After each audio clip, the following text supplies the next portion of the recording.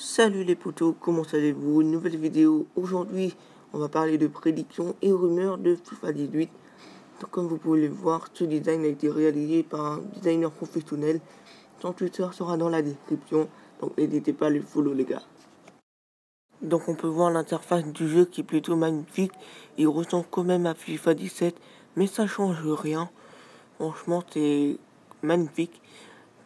On peut voir que l'ami FIFA 8, ça peut être un grand retour pour ce mode de jeu. FIFA 8, je vous montre un petit gameplay que j'ai trouvé sur internet.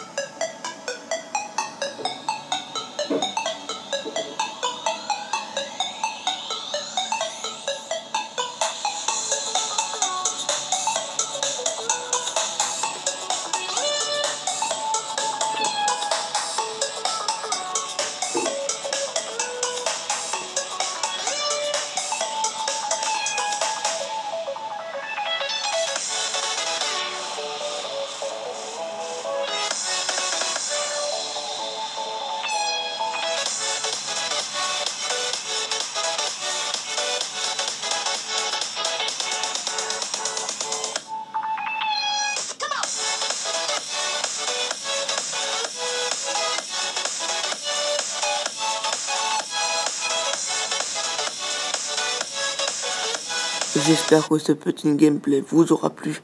En tout cas, maintenant, on va passer au mode fut champion où on trouve Sergio Agüero. Donc, ça peut être intéressant de mettre un joueur à côté du mode fut champion. Mais en tout cas, j'espère qu'ils vont garder fut champion sur FIFA 18. On passe maintenant au troisième et dernier design de notre graphiste.